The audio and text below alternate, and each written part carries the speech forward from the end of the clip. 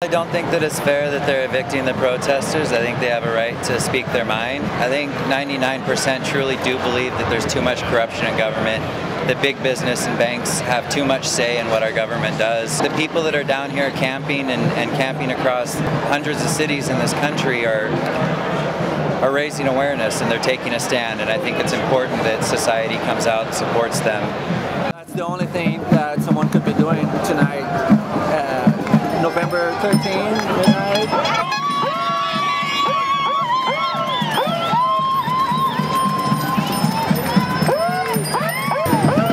I came down here tonight because I've been pouring everything I have into this for 6 weeks now.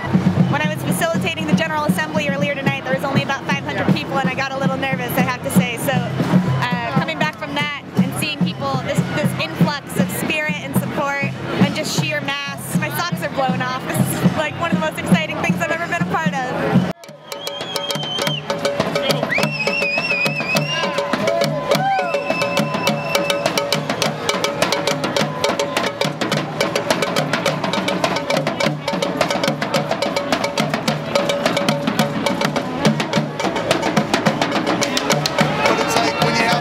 Or 200 people trying to hold the camp, but to me it would have been impossible. And tonight with probably 5,000–10,000 people showing up, everything's possible. It's very exciting.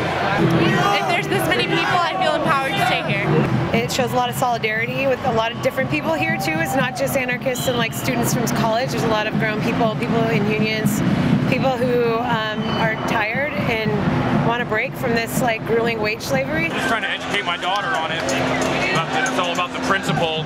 So unsure about the whole thing, but the principle behind the matter is definitely something that Americans need to stand up for. What we're showing here tonight is that the greater community does support us, and I think that because we're the largest physical occupation, we can be a beacon of change moving forward. You know, the local news channels were reporting that 75% of the people were gone and that the police were just clearing out the last few people, and you could see on the live feed that there was over 1,000 people down here in support.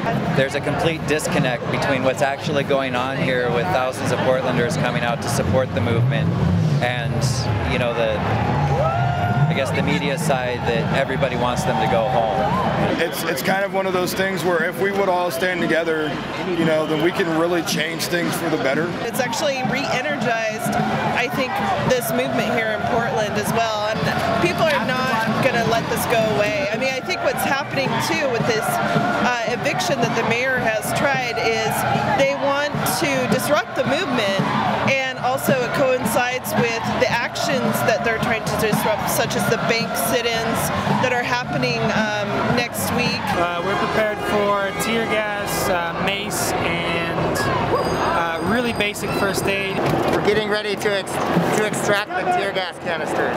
We're preparing to grab them with buckets, put them in coolers, and get them out so that people don't get hurt. I brought some gas masks for sure, dude. The Portland Police Bureau, under authority of Oregon law, Southwest 3rd and Southwest Main is being reopened to vehicular traffic.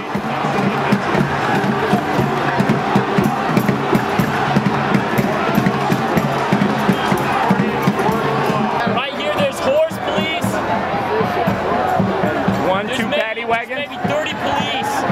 30 police in a line up against the crowd, but they're not going anywhere. Yeah, the hands are up. I see all the hands. They're arresting people. With just one guy. All right, here come the horses. More horses are coming in.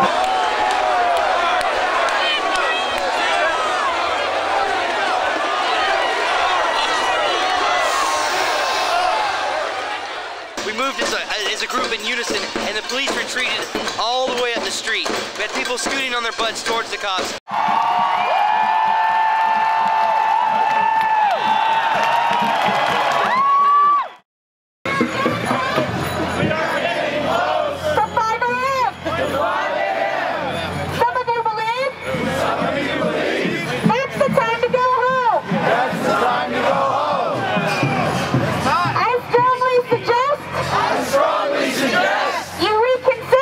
We can win. This is our first victory, and this is what I came here for.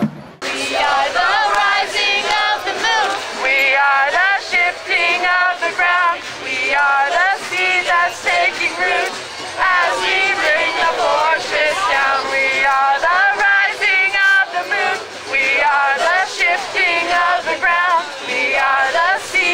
taking root as we bring the fortress down.